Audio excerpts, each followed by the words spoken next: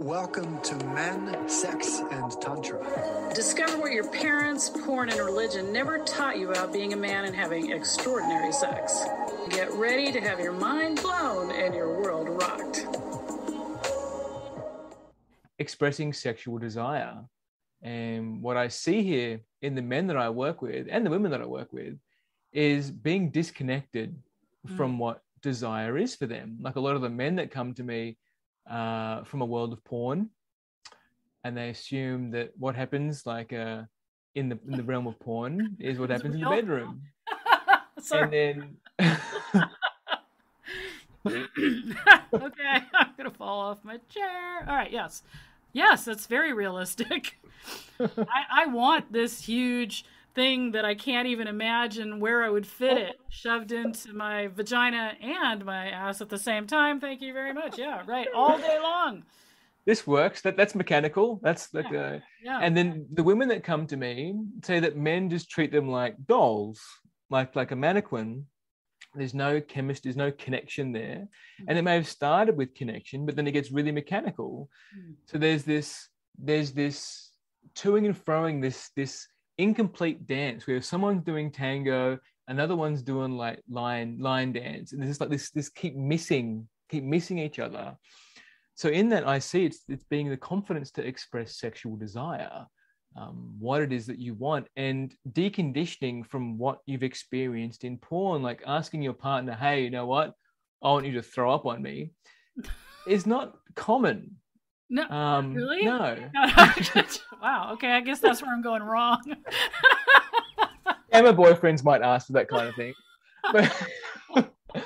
but no, there's an element of realism and connecting back to like conscious porn and conscious sex, which I actually watched a conscious porn a few weeks ago, and it was beautiful. Like there was just a couple that was just videotaping themselves in the act of physical intimacy, and the level of communication that's there, and also the shyness of being in front of the camera, and just the home aspect of it. Like it's in their house, it's in their bedroom, like it's set up like a bedroom. It's not like a porn set, with like cock trophies in the corner. It's like it's legit. So there's a pace and a slowness and communication that's there in the desire of like, hey, can you touch me here? And then also being able to lead the person physically, like grab their hand and put it where you want it.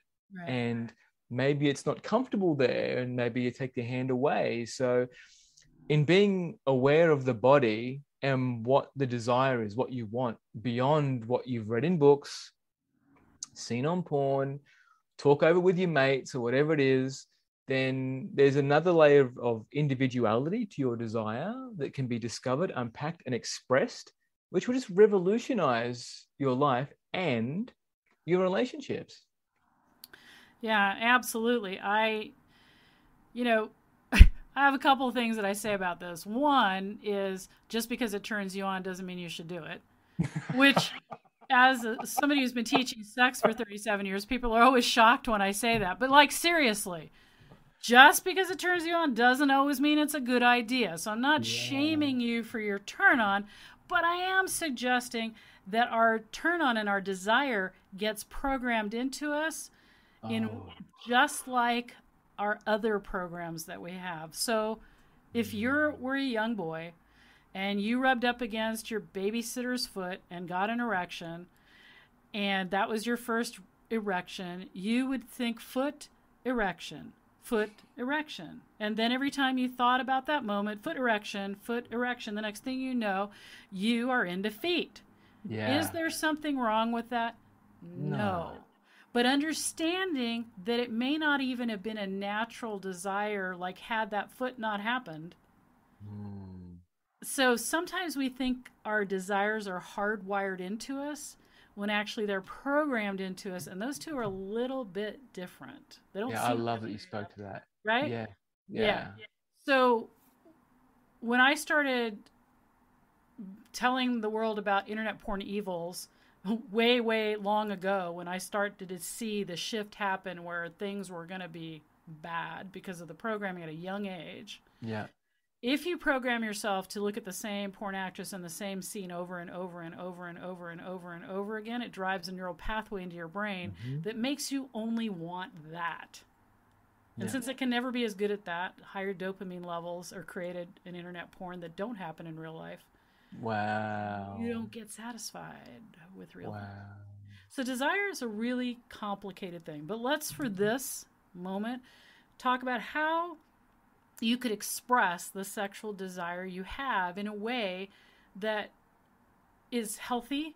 And when I say healthy, I do think there's unhealthy ways to express sexual desire. Totally. And even probably more important to the men listening than that is not getting what you want. So, there's definitely ways to express it so you don't get what you want. Right? And it's confusing. Totally. Isn't it confusing? I mean, like women say, just tell me what you want. And then you say, I just want to bang you in the ass. And they're like, oh, don't say it like that. Well, well, how do you want me to say it? It's pretty practical. Like, right?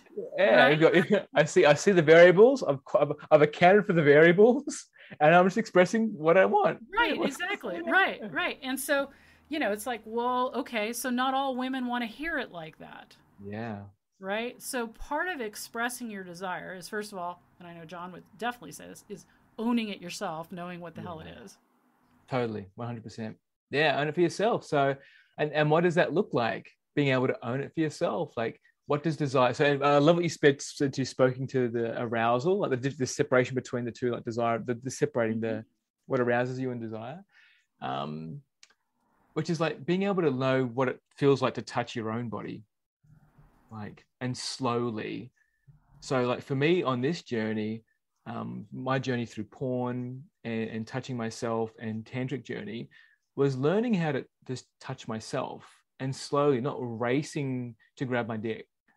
Okay, cool. There's actually like the dick occupies a very, I won't say small area, but an area on my body.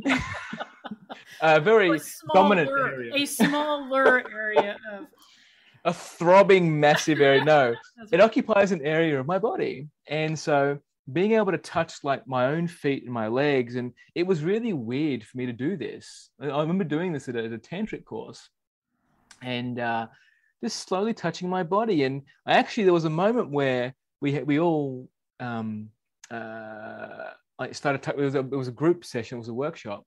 And I actually broke down into tears because I didn't know how to do this. Like at the age I was at, the number of sexual experiences that I had, I was like, I actually don't know how to connect to my desire and what makes me like this feeling that I'm looking for.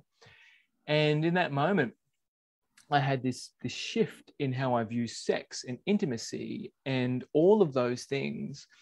But to connect to yourself it's slow.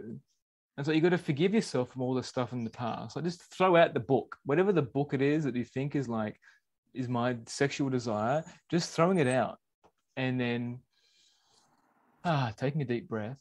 And then, starting to explore the body, like the face, like touching the face so you can express to a partner, like, hey, like this, I want you to just touch my face slowly. Like, I love it when you kiss me on the neck. I love it when we just take things slow, not racing to ejaculation or climax, like I'm going a bit off tangent, but when with sex now, in physical intercourse now, like there'll be moments where I don't want to finish. She finishes and I'm like, yeah, cool. And she'll be like, are you okay? Was that okay? I'm like, yeah, it's fine for me. Like, that's what I want. I don't need like this grandiose porn ending where like I stand on top of you and like trade a necklace. Yeah. I was like, I don't need that. Like I'm okay with the connection that we're having right now. And then when I do want to come, like I'll do that. It's like, cool. Now I want to do that. So honor that, like be there. Can you be there for that while I do this? Not so, not words like that, but just in that way. So I guess expressing that sexual desire and connecting to desire is a practice that you need to choose to do. And it's not getting, the goal of getting good sex is not the goal. the goal is actually understanding yourself and your desires, which flows into all aspects of your life, from food to conversation to everything. Right. So then the first thing is the choice, like, do I want to do this to connect to myself? Yeah, and I think what I'm hearing you say from this is that you're not having sexual desire as a one-off thing from your life.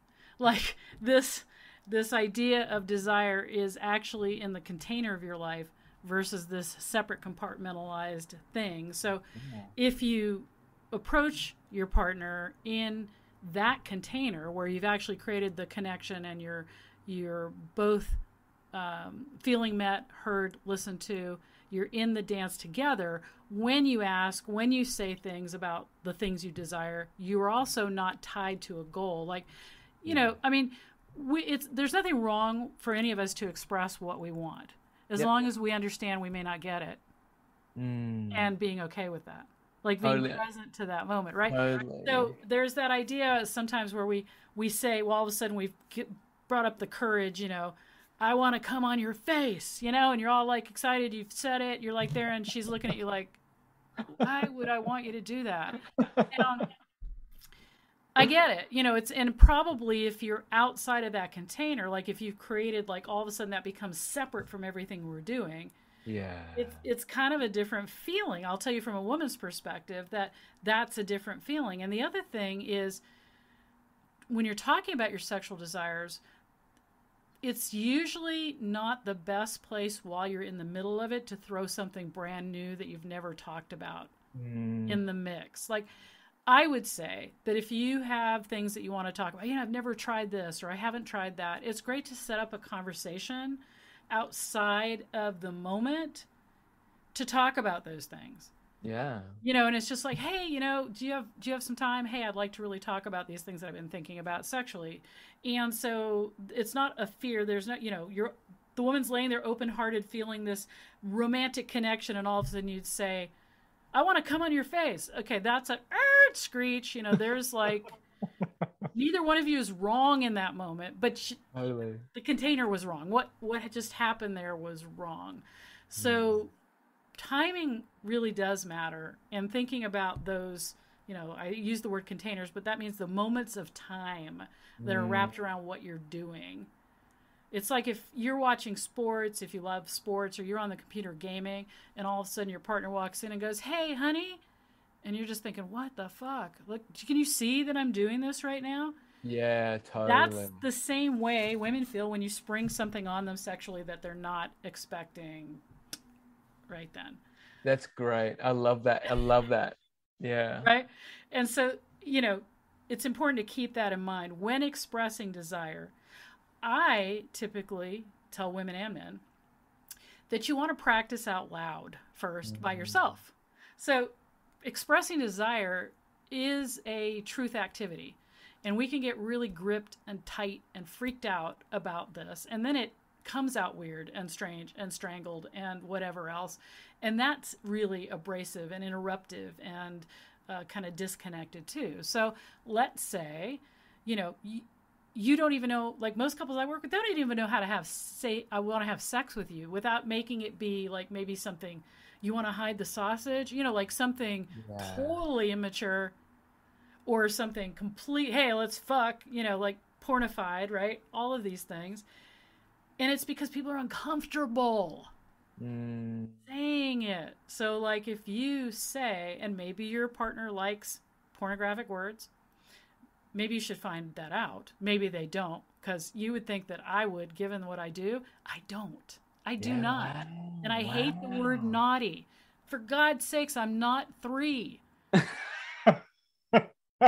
You know, and so finding, you know, what you think is talking about desire and your partner might be different. So it's good to find out what kind of language they enjoy, and are they fluid with their language? Can they roll in different times? Okay.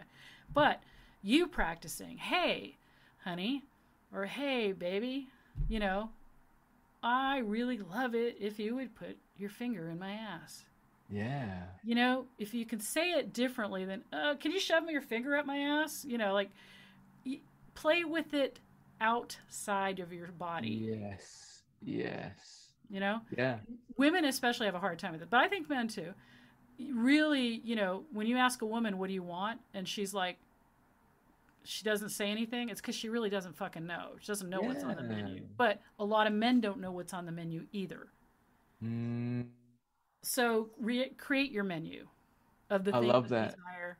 And then read them out loud to yourself. Try them on in different tones. Try them in porn language. Try them in more romantic language. Try them in spiritual language. I think we have this for clitoris in the tantra world is the pearl. So there's a really elegant, I'd like to polish your pearl, or a woman saying, can you polish my pearl, may be a more elegant way to say it that makes everybody more easy to say it. Yes. Right? So that's the part of it too, is it has to kind of flow. If it gets stuck, if it's manufactured, if it's fake, it's not going to be fluid and it's going to come off weird and disjointed. But so practice. So write your menu of desire.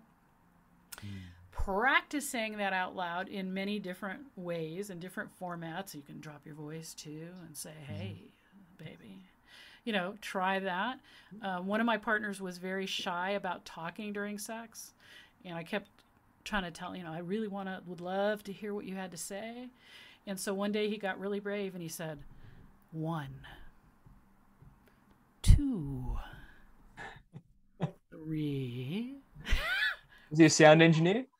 No, but it was hilarious because I could tell he was practicing the only thing he could think of at the time, and that was just to say numbers in a sexy way. That's great. And surprisingly, it was very erotic.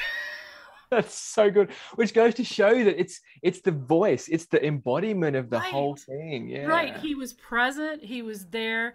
That's the only thing he could say. He couldn't say anything else. And I loved him so much in that moment. And I was so aroused because he was moving towards doing something that he knew I wanted to hear. Yeah. And that's a micro practice, right? That's a tiny little thing. And it was so successful and it was so beautiful. And I loved it so fucking much. That was so endearing and so erotic and so many things. So practice in different ways. So what would you like to leave us with? I would say is that yes lives in the yes lives in the land of no.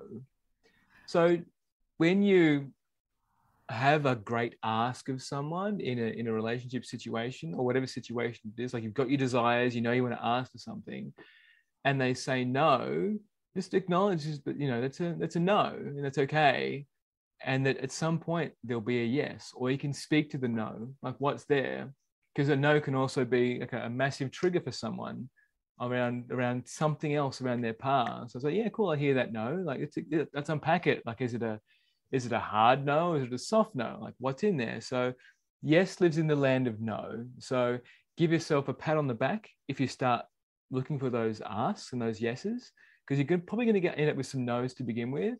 And then you're going to start flowing with the yeses, because once you've created that container again, it's just going to flow. And there'll be humor involved. It'll be so less serious. It'll be fun. It'll be playful, the joy. And there'll be a desire in wanting to express whatever your asks are. Nothing like laughing in the bedroom. Fuck yes. I swear to God, I am any man that makes me laugh in the bedroom, even if it's, whatever it is. That is also hot. Absolutely. And we take it way down too fucking seriously most of the time, right? Yeah.